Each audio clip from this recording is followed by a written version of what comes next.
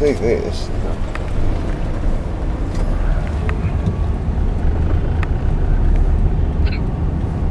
Look, they give you that at the airport, the number of the taxi, the date, and the telephone.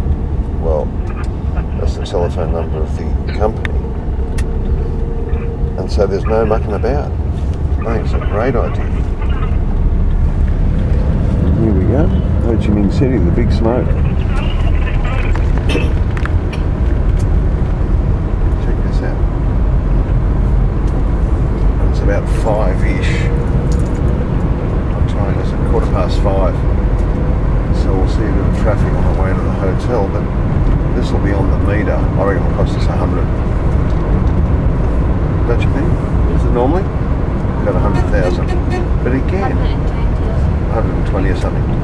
But again, most of the people who get robbed are people who think they're outsmarting some local misfit, buff-headed taxi driver, and he's going to do it cheap for them. Cheap you, meaning you're an imbecile. Come in my car. I can tell you have a very small brain. Please come in my car, you Tumolo. And it's just pointless. What? And how much are you going to knock off this, $10 or $15 airfare, cab fare? Boy, more cheap you. If you're trying to get a discount off a $15 cab fare, you should go home. Really and truly.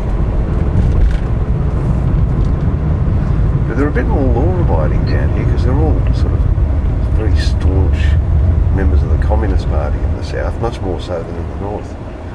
And people stop at red lights, the coppers do their job better, there's the tourist police.